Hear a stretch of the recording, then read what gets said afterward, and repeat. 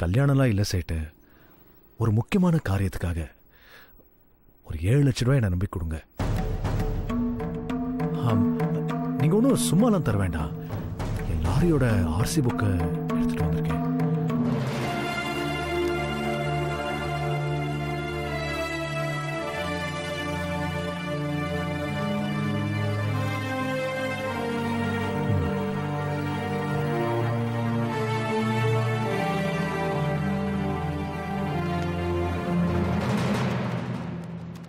இந்தா தம்பி, இதுல 7 லட்சம் ரூபா இருக்குது.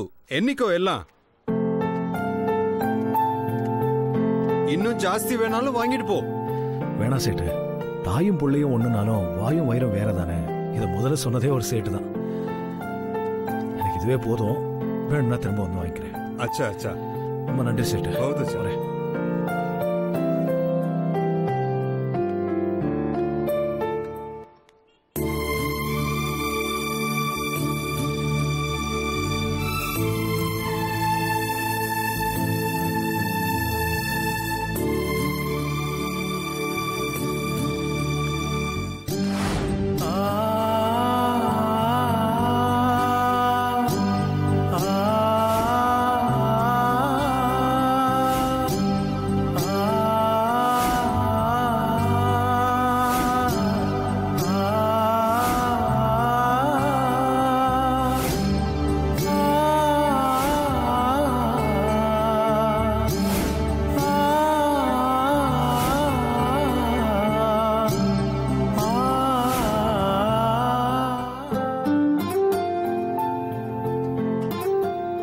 ராகினி எந்திரிச்சிட்டாளாமா? எந்திரிச்சிட்டாக்கா. சமைச்சிட்டு இருக்கும் போதுதான் குளிக்க போனா. என்ன சமையல் இன்னைக்கு? இட்லி. சரிக்கா, ஏன் தமிழி நீனும் சாப்பிட வரல? அவ யார்கிட்டயுமே பேச மாட்டேங்கிறா. எதையோ பறி கொடுத்த மாதிரியே இருக்கா. நிவேதிதா இறந்து போனதை அவளால ஜீர்ணிக்கவே முடியல. அதுக்காக எந்நேரம் அதையே நினைச்சிட்டு இருந்தா எப்படி? அடுத்தவங்கள நினைச்சிட்டு அவங்களுக்காக நம்ம வாழ்க்கையை வாழாம இருக்க முடியுமா? இப்படி ஒவ்வொருத்தருக்காக நாம வருத்தப்பட ஆரம்பிச்சிட்டா வாழ்க்கை முழுக்க நாம அழுதுகிட்டே தான் இருக்கணும். நம்ம நாட்டுல நடக்காது போறா. நம்மளால இருந்து அழ முடிஞ்சுதா? எல்லாத்தையும் மனசுல வச்சுட்டு அடுத்த வாழ்க்கையை வாழ ஆரம்பிக்கல. இது எல்லாத்தையும் அனுசரிச்சுதான் போகணும். எல்லாம் சரி, எல்லாம் எனக்கு புரியுது. என்கிட்ட சொல்லி என்ன யூஸ் இருக்கு? போய் அவகிட்ட சொல்லி அவளை கூட்டிட்டு வா. நாங்க எவ்வளவு சொன்னாலும் அவ வர மாட்டேங்கிறா. சரி, நான் கூட்டிட்டு வரேன்.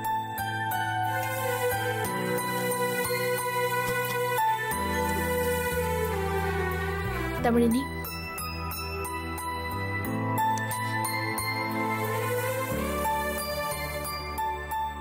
ஏன் இப்படி இருட்டுல வந்து உட்கார்ந்துட்டு இருக்க? நம்ம வாழ்க்கை வெளிச்சத்துக்கு வரணுங்கிறதுக்காக தான் நாம இவ்வளவு போராடிட்டு இருக்கோம். இப்படி நீயே உன்னை குறுக்கிக்கிட்டு இருந்தா எப்படி? உன்னை இப்படி எல்லாம் பார்க்க பயமா இருக்குடி.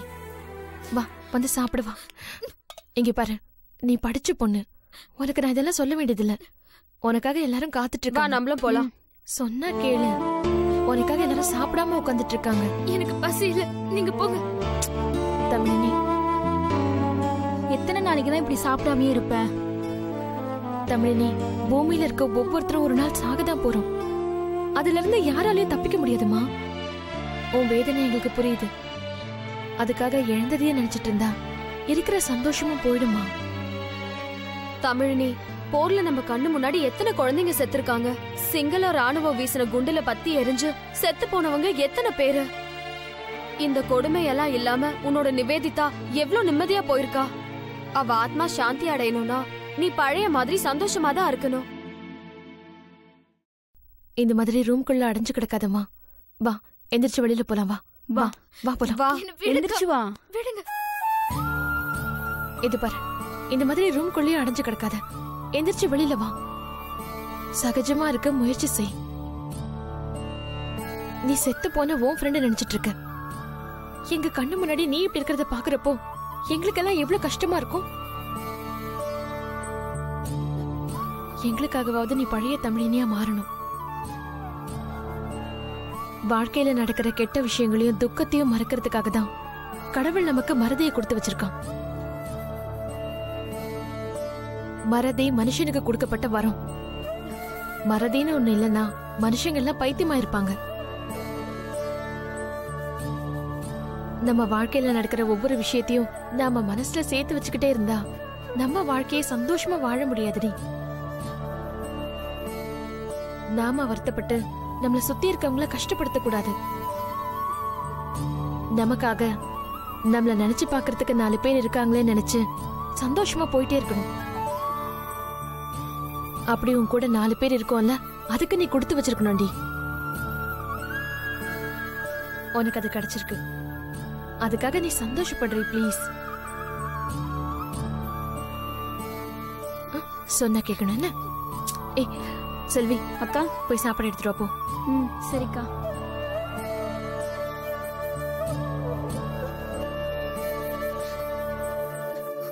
அக்கா, எனக்கு கொஞ்சம் தனியா இருக்க விடு ப்ளீஸ்.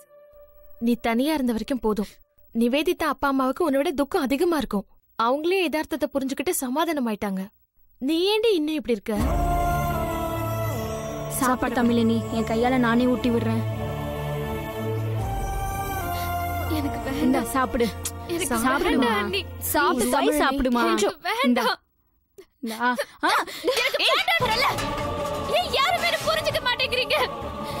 தனியா இருக்கணும்னு இங்க வந்து உட்கார்ந்துட்டு இருக்கேன். ஏன் இங்க வந்து டார்ச்சர் பண்றீங்க? ஏய், நான் உன்னை தனியா இருக்க விட மாட்டேன். வா வெளியே போலாம். அக்கா விடுக்கா. ஏக்கா நீ என்ன புரிஞ்சுக்க மாட்டேங்கிற?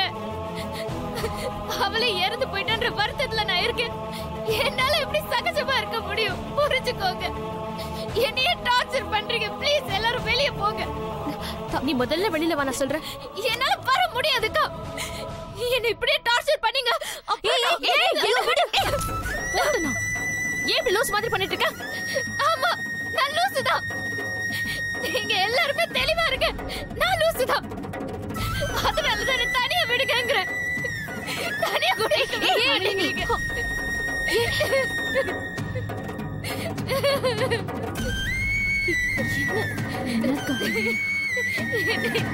பாடப்படுத்துறீங்க?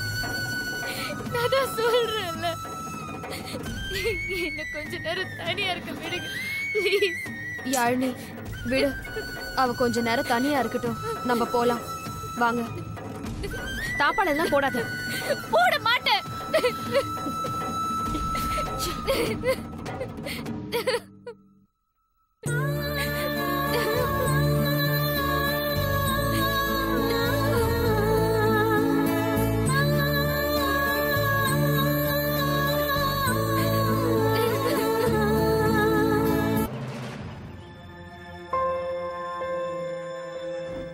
ரூபாய் நான் கொடுங்க.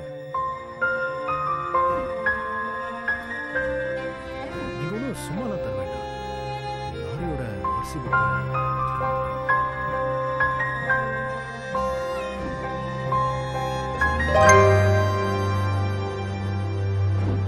இந்தா தம்பி, இதுல 7 லட்சம் ரூபாய் இருக்குது. என்னைக்கோ எல்லாம்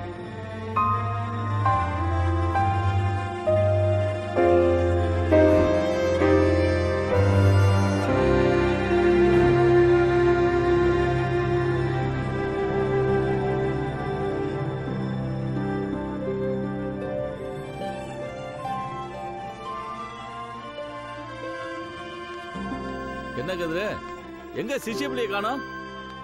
ஆமா, எங்க வண்டியை காணோம்? வண்டி எங்கனா வெளியே போயிருக்கானா? என்ன கதிர, உடம்பு முடியலையா? உம்முன்னு உட்காந்துருக்க?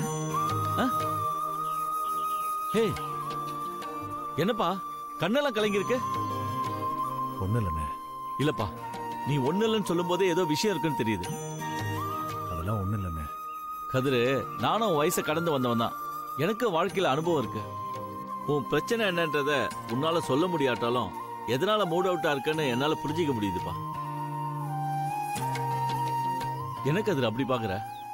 உன் மனசு ஃபுல்லா, உன் நினைப்பு பூரா இங்க இல்ல கதிரு. அது யாழினியே சுத்திட்டு இருக்கு.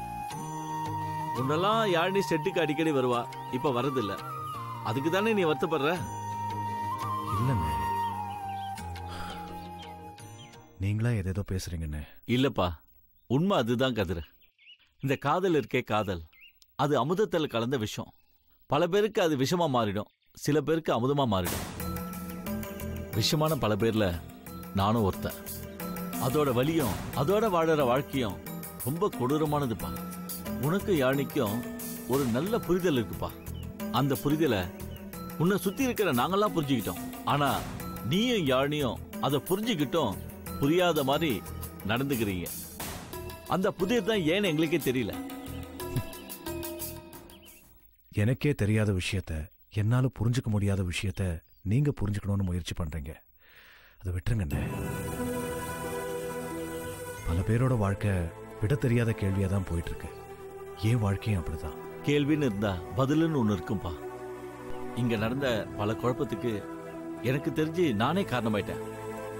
அதுக்காக முதல்ல என்ன மன்னிச்சிருப்பா. அண்ணே, நீங்க எதுக்குன்னு என்கிட்ட மன்னிப்பெல்லாம் கேக்குறீங்க? இல்ல கதிரு, அன்னைக்கு லாரி ஓட்டிட்டு வரும்போது யாழ்னி நம்ம லாரியில ஏறினா, அப்ப நான் உங்ககிட்ட செல்வா ஃபாரின் போறதுக்காக உதவி கேட்டேன். அது சத்தியமா யாழ்னி சொல்லி நான் கேட்கல.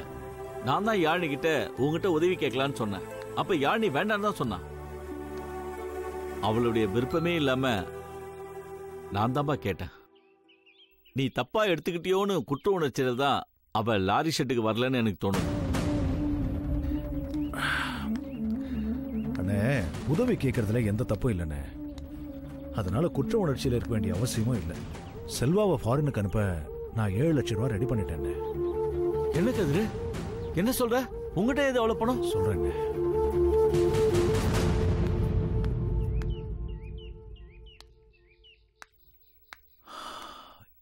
என்கிட்ட இருக்கிற ஒரே சொத்து, என் அம்மா, அப்பா, என் நண்பன் எல்லாமே என் லாரி தானே.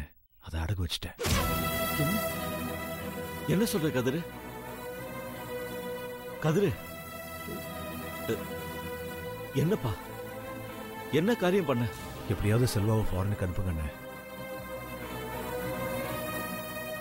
கதிரு, உண்மையிலே உனக்கு பெரிய மனசுப்பா. இந்த மாதிரி ஒரு மனுஷனை நான் பார்த்ததே இல்லை. சின்ன வயசுலயே உனக்கு எவ்வளவு பெரிய மனசுப்பா. உறவு, அம்மா, அப்பா இப்படி யாருமே கூட இல்லாதனால உனக்கு சுயநலமே இல்லாத நல்ல மனசுப்பா. உன் நல்ல மனசுக்கு உன்னை சுத்தி இருக்கிற 4 பேரும் நல்லா இருப்பாங்க, நீயும் நல்லா இருப்ப. ஆமாப்பா, உன் நல்ல மனசுக்கு உன்னோட காதலை யாழ்னி ஏத்துக்குவாப்பா. விடுங்கண்ணே.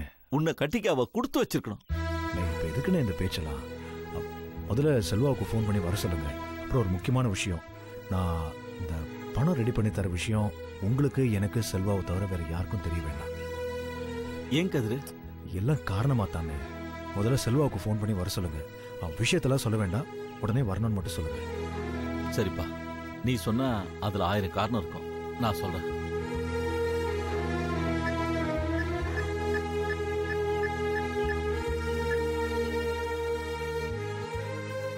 ஹலோ. ஹலோ அண்ணா. செல்வா. சொல்லுங்க அண்ணா. ஒரு முக்கியமான விஷயம் பேசுறேன்ப்பா. நீ உடனே கதிரோட லாரி ஷெட்டுக்கு வர முடியுமா? சரிண்ணா, உடனே வந்துடுறேண்ணா. சரிப்பா, சீக்கிரமா. சரிண்ணா. வரேன்னு சொல்லிட்டான் கதிரு. பணம் எங்கப்பா? எங்கிட்ட தானே இருக்கு. இன்னைக்கே செல்வா வெளிநாட்டுக்கு போறதுக்கான ஏற்பாடெல்லாம் பண்ணிடுங்க. எந்த தடங்களும் இல்லாம செல்வாவை லண்டன்ல கொண்டு சேர்க்க வேண்டியது உங்க பொறுப்பு. இந்த தடவை எதுவும் தப்பாதுப்பா. உயிரை கொடுத்தாவது அவனை கொண்டு போய் லண்டன்ல சேர்ப்ப. நீ என்ன நம்பு. அந்த நம்பிக்கை இருக்கிறதுனால தான் பணத்தை ரெடி பண்ணிட்டு வந்திருக்கேன். சரிப்பா. அண்ணே, இந்த விஷயம் கிளி அண்ணனுக்கு தெரிய வேண்டாம். இல்லப்பா, சொல்ல மாட்டேன். சரி, நான் போய் அதுக்கான ஏற்பாடுலாம் பண்றேன். நான் வரேன்ப்பா. சரி.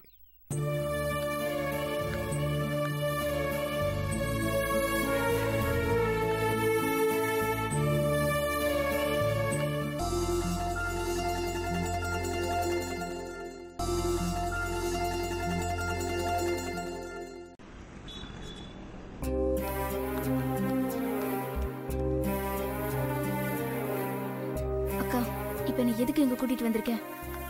எனக்கு என்ன பைத்தியமா? ஏய், டாக்டரை பார்க்க வந்தா பைத்தியமா என்ன? படிச்சு நீயே இப்படி பேசினா எப்படி? இப்பெல்லாம் சுண்டு வரல அடிப்பட்டா கூட டாக்டர் கிட்ட கவுன்சிலிங் வராங்க தெரியுமா? இங்கேன்னு தெரிஞ்சிருந்தா நான் வந்திருக்கவே மாட்டேன். டாக்டர் சொன்னா உடனே நான் நிவேவை மறந்துடுவேனா? நிவே என் ஃப்ரெண்டு, அவளை நான் ஏங்க மறக்கணும்? உன்னை யார் நிவேதித்தாவை மறக்க சொன்னது? அவளை நினைச்சு நீ சாப்பிடாம, தூங்காம, படிக்காம ஓ லைஃபை நீ தொலைச்சிட்டு இருக்க.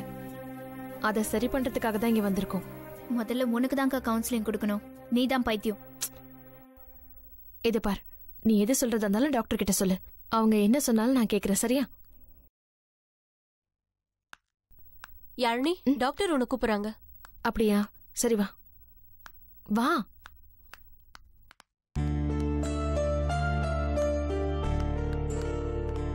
உட்காருங்கம்மா.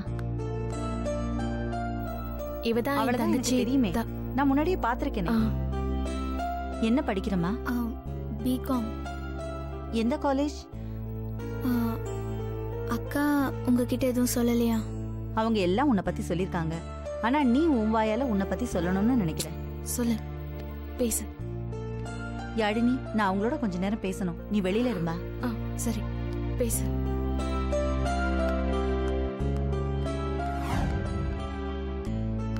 உட்காரு. உன் சிஸ்டர் தமிழினி கிட்ட எல்லாம் பேசிட்டேமா. அவங்க நிறைய பேசினாங்க. அவங்க மனசுல என்ன இருக்குன்னு நான் தெரிஞ்சுக்கிட்டேன். இப்ப நான் சொல்றத நீங்க 2 பேரும் கவனமா கேளுங்க. இறந்து போன நிவேதாவுக்கும் தமிழினிக்கும் நல்ல நெருக்கமான நட்பு இருந்திருக்கு. பாதுகாப்பற்ற சூழ்நிலையில வளர்ந்த சில பேருக்கு இந்த மாதிரி நட்பு கிடைக்கும் போது அதை இறுக்கி பிடிச்சுப்பாங்க. இன்னும் தெளிவா சொல்லணும்னா, நீங்க போர் சூழல்ல இருந்து வந்திருக்கீங்க. உங்க கூடவே இருந்தவங்க உங்க கண்ணு முன்னாடியே இறந்திருக்கலாம். நீங்க வாழ்ந்த அந்த சூழல்ல எதுவுமே நிச்சயம் இல்லாம இருந்திருக்கலாம். நிறைய இழப்புகளை சந்திச்சிருக்கலாம். அங்கிருந்து வந்ததுக்கு அப்புறம் நிவேதிதாவோட ஃப்ரெண்ட்ஷிப் கிடைச்சதுனால தமிழினிக்கு அது பெரிய பொக்கிஷமா இருந்திருக்கு. இது எப்படி தெரியுமா? பசியில இருக்கிறவனோட உணவு காணாம போச்சுன்னா அவனுக்கு எவ்வளவு பாதிப்பு இருக்குமோ அந்த மாதிரி தான். இதுக்கு என்ன டாக்டர் பண்றது?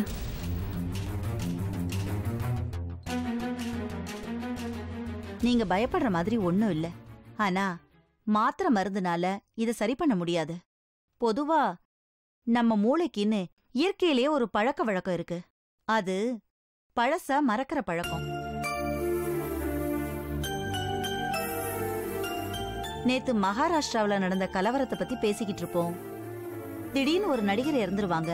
உடனே அந்த கலவரத்தை மறந்துட்டு அந்த நடிகரை பத்தி பேச ஆரம்பிச்சிருவோம். போன எலெக்ஷன்ல நாம தோக்கடிச்ச கட்சிக்கு அடுத்த எலெக்ஷன்ல திரும்ப ஓட்டு போடுறது இல்லையா? அது மாதிரிதான்.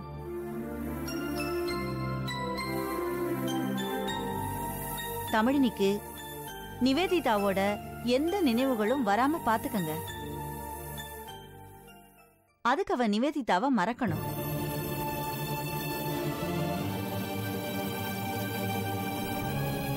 பட் இவ காலேஜ்க்கெல்லாம் போகணுமே. அவசரப்படாத யாழினி. கொஞ்ச நாளைக்கு அவ காலேஜ்க்கு போக வேண்டாம். அங்க போனா கண்டிப்பா நிவேதிதாவோட ஞாபகம் அவளுக்கு வரும். 24 மணி நேரமும் தமிழினிய கண்காணிச்சுக்கிட்டே இருக்கணும். முற்றிலுமா மாறுபட்ட சூழ்நிலைக்கு அவளை கொண்டு போங்க.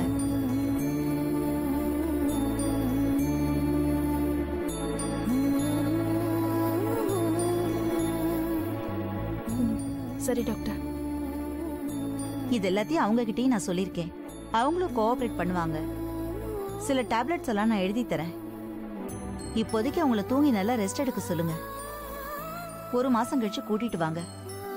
கண்டிப்பா உங்ககிட்ட நல்ல மாறுதல் இருக்கும். இந்தம்மா. Thank you doctor. வரேன் டாக்டர். வாமா. Thank you doctor. வா.